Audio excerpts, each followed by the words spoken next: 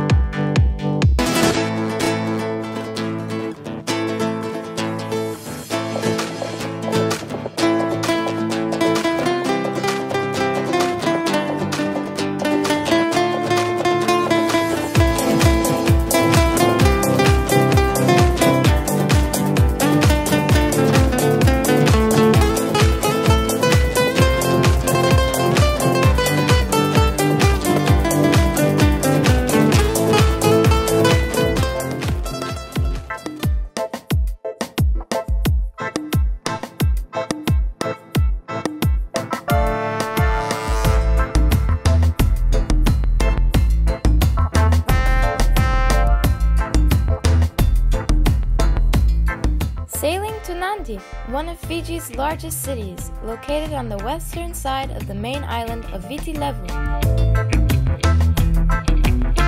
We are approaching from north, sailing inside the calm, shallow waters near the northwestern coast. We drop anchor in the wide bay just outside Port Denarau, where we will spend the next few weeks exploring the area, stocking up provisions and doing some boat repairs. To go on land, we dinghy to Denarau Marina, hosting hundreds of visiting yachts and mega yachts, as well as tourist boats. From here, we take the yellow bus to town.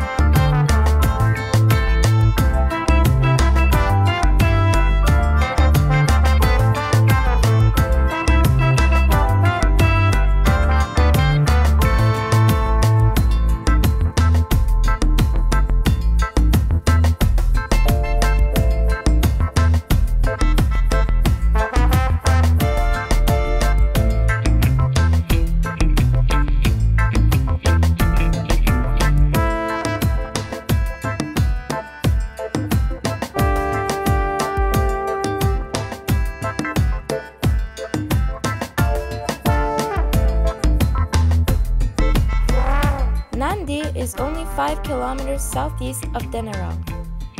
It takes about 15 to 20 minutes to get there with the bus. The noisy streets are busy with people and cars, lined with shops and restaurants.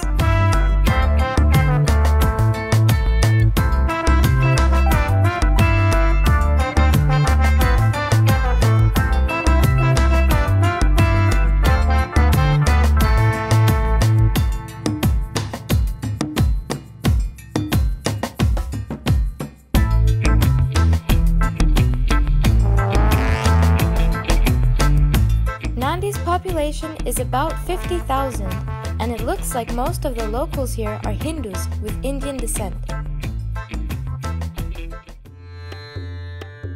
Poor Indians escaping famine and poverty in colonial India were brought to Fiji during the British colonial rule starting in the 1880s. They became indenture workers for the sugarcane plantation with 5 years work contracts with terrible working conditions and extremely low wages. Something like short-term slavery followed by racial segregation and oppression similar to the South African apartheid. By 1920, about 60,000 Indians had been brought to Fiji, promised to return or to stay and own land if they chose after their 5-year work contracts finished.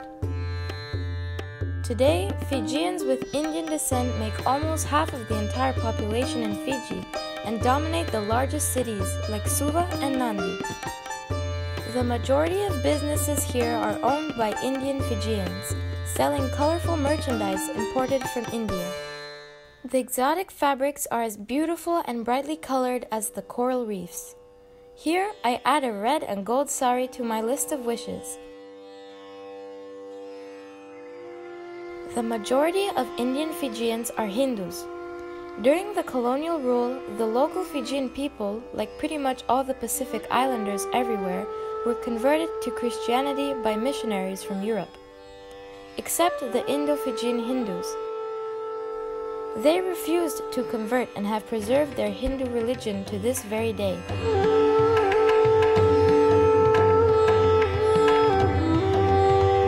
Indo-Fijian Hindus built many temples in Fiji for prayer, marriages, and funerals, as well as religious festivals and social events.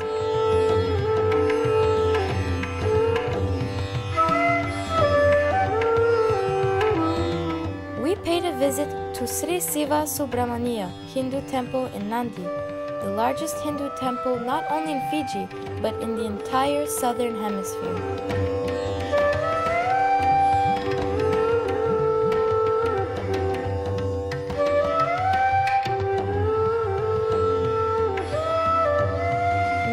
Dad had to cover our legs to enter the sacred temple. My mom is okay with her long modest dress. We take off our shoes. Like that goat, our goat, they are not wearing anything. So we have to... No possession in a way. Yeah. So when we go to pray, we have to take out our shirt. Like we will go back to our home like that, then could wear this shirt and like everybody, when you go to your church, you have to dress properly, then you go inside like that. They have to take off the shirt when they go in temple because it's their religion. In their religion, that's how you go to temple, and the meaning of it is that the gods, they didn't have any clothing and in a way no possessions. So I suppose clothing represents some sort of possessions and wealth. So when you go shirtless, it's like you renounce all this.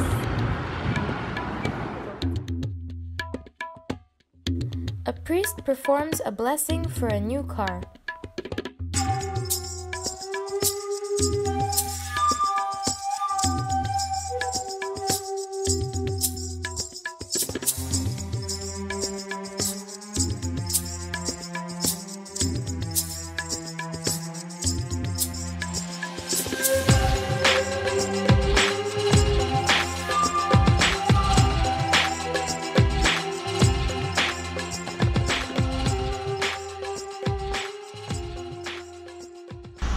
गजाननाय नमः गणदक्षाय नमः ओम विघ्नराजाय नमः विनाकाय नमः द्वय मथुराय नमः ओम सुमुखाय नमः ओम प्रमुखाय नमः कीर्तने नमः ओम ज्ञानदीपाय नमः सुखानीय जय नमः दुरदक्षाय नमः सुरारी बीते नमः ओम महागणाय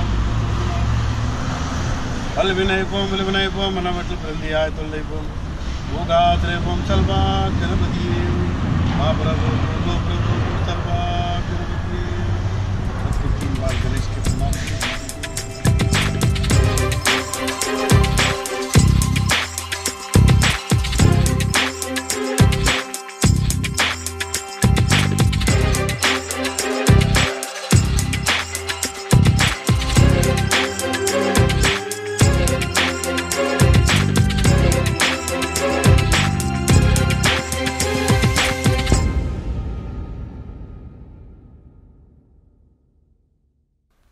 The Sri Siva Subramania Hindu temple opened its doors in July of 1994, after 10 years of construction.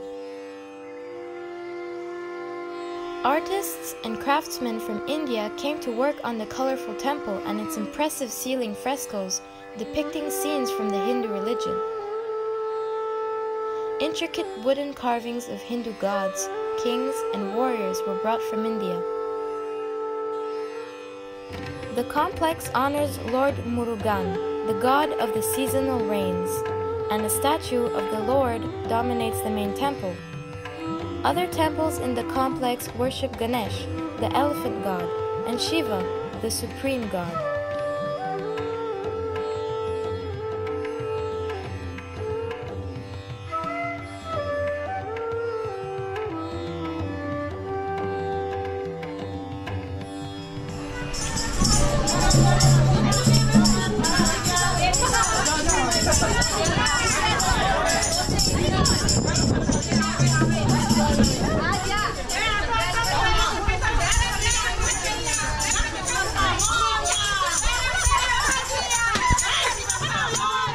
Not far from the temple, on the streets of Nadi, we stumbled upon a procession of Hindus.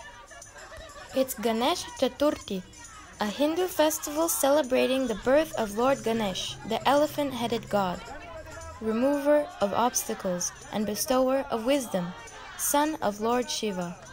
Ganesha is the god of wisdom, prosperity, and good fortune, the god of beginnings and the first deity to worship before any religious ceremony. His birthday is around the time of my mom's birthday, and so she spontaneously joins the celebration, singing and dancing on the streets, eating sweet treats. Am I supposed to give something? Yeah. No. Thank you, thank you. Thank you. Oh, I just got some gifts. Thank you. Thank you.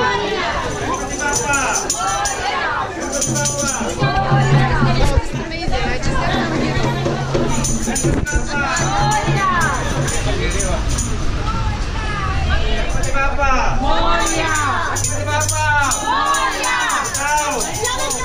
So each Hindu shop has to do an offering for Ganesha.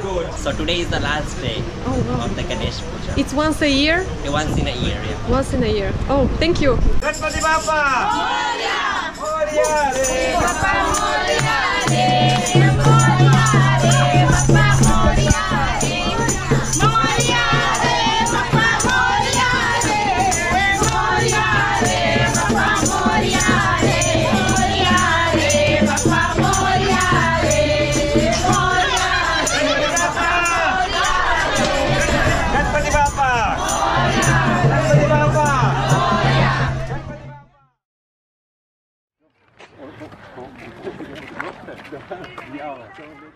Also, in Nadi, we met two epic nomads from Bulgaria, Magi and Svetin, walking and hitchhiking all over the world with a small tent, a few clothes, and an enormous love and fascination for our planet and its people.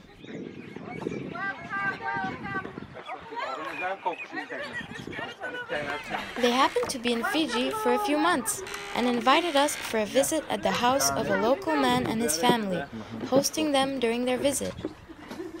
Thus, we met Father Bartholomew, the first Christian Orthodox priest in Polynesia.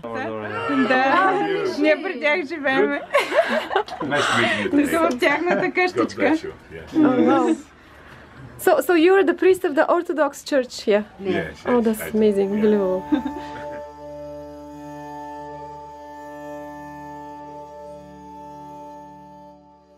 Not far from the house, another Hindu celebration was taking place.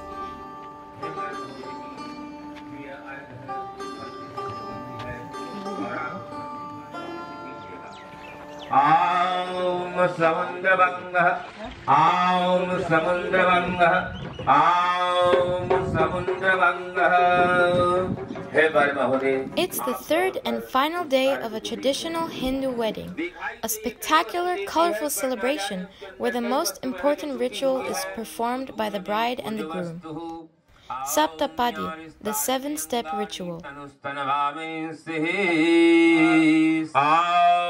Dhau Shanti Andar Chigum Shanti Prithvi Shanti Rapa Shanti Rushadhaya Shanti Vanaspatya Shanti Vishwadiva Shanti Brahma Shanti Sarvagam Shanti Shanti Riva Shanti Samam Shanti Nidhi.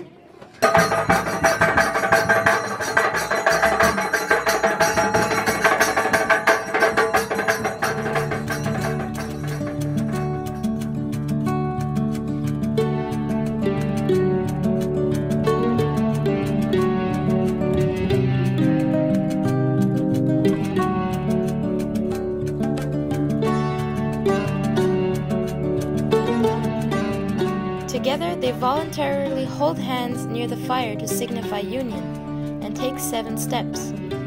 Each step is a promise to each other before the fire deity, in the presence of family and friends, followed by a walk around the fire. After the 7-step ceremony, the couple are considered husband and wife.